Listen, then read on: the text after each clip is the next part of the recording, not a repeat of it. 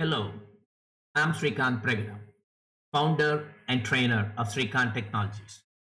In this video, I explain how to download, install, and get started with Eclipse.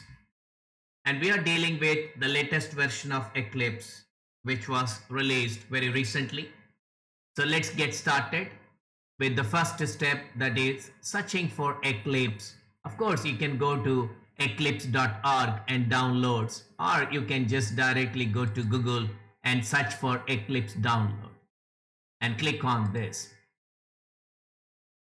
It's taking you to the download page where you have the latest version 2020-09 indicates it was released in September 2020.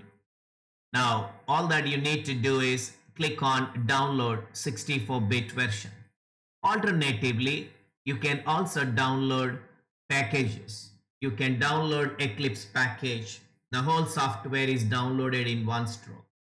But when you go with this, it is actually downloading installer, and then it is going to start the installer and download what you want from internet. You can choose either way. So let's go with this. Download 64-bit.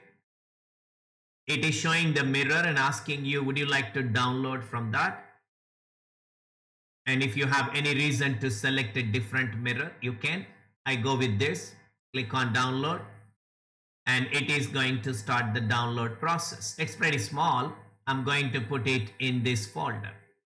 So all that I need to do is just install this. In fact, I already installed, so I don't need to install that, or rather, I don't need to download that. It's already downloaded. So let's skip this step. But you go ahead with that.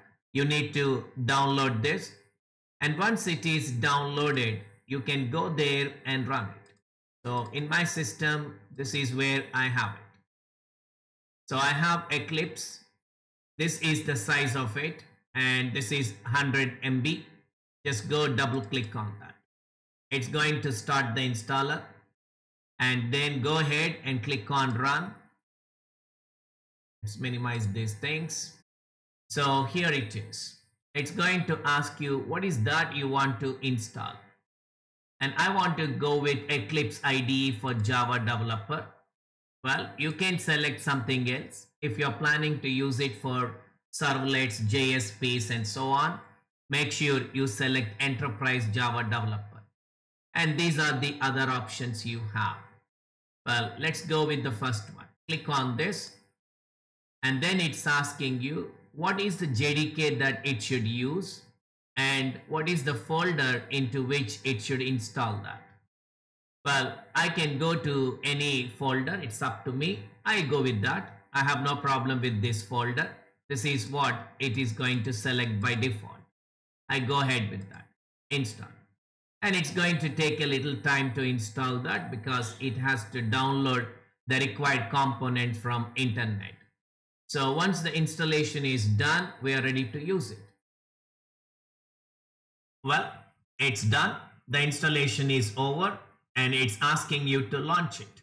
Let's go launch it. You can click on that. As I told you, that indicates the year and month in which this version of Eclipse was released. Well, in fact, they release versions very quickly. So you don't need to really download every new version as and when it comes. But when you're doing it for the first time, you always download the latest because we believe the latest is the greatest. Okay, the first thing is, what is the workspace? It's asking you where you want to store your development artifacts, like your projects. Where do you want to store them?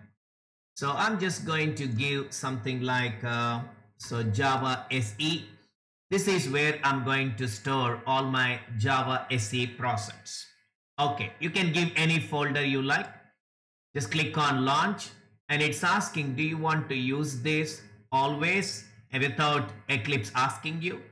Well, if you feel this is what you want to use again and again, then you can turn it on. For now, I leave it. I just launch it. This is going to start Eclipse. Well, depending on your system's capacity, I mean, whether it has i3, 4 GB RAM or i7 16 GB or i9 32 GB, it can take a while to start, and this is your page. So to start with, you get welcome page. This is the welcome page. I can close this. You install Eclipse, you're ready to go. Just click on create a project. And here we are saying we want to create a Java project. Now give the name, I say demo, and it is selecting the option. When it comes to JRE, it's saying use default JRE. Let's go with that. Then click on next, and then click on finish. And it's asking you whether you want to create module info. For now, we don't need a module info for this project, so don't create. Once the project is created, you can see that in Package Explorer. Just go to SRC, which is the folder where we place all our source code.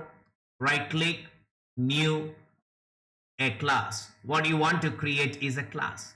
Just select the class, and it's asking you what is the name of the class. I want to call it as welcome, and then it suggests the package name like this. You can leave it or you can remove the package altogether.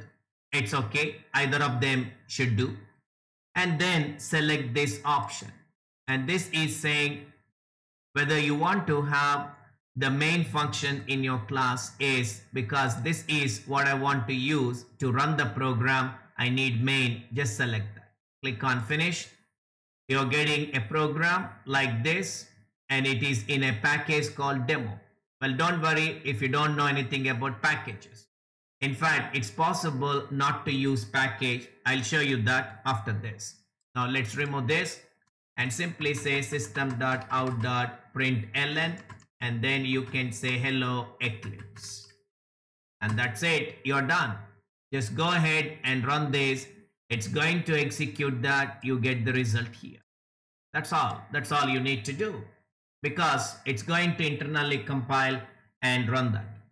Now, if you want to create one more program, go to SRC again, right click, new class. And this time I don't want any package because package is not mandatory.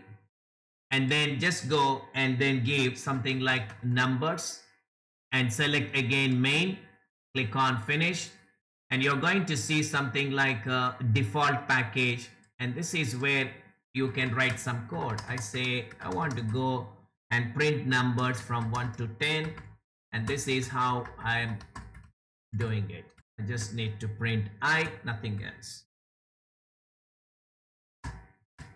Okay, we are done, and just go and run this. You're going to see numbers 1 to 10. That's it. That's all you need to do. So it's pretty easy to use Eclipse, and this is one of the most successful and popular IDEs for Java. So have great fun with that. All the very best.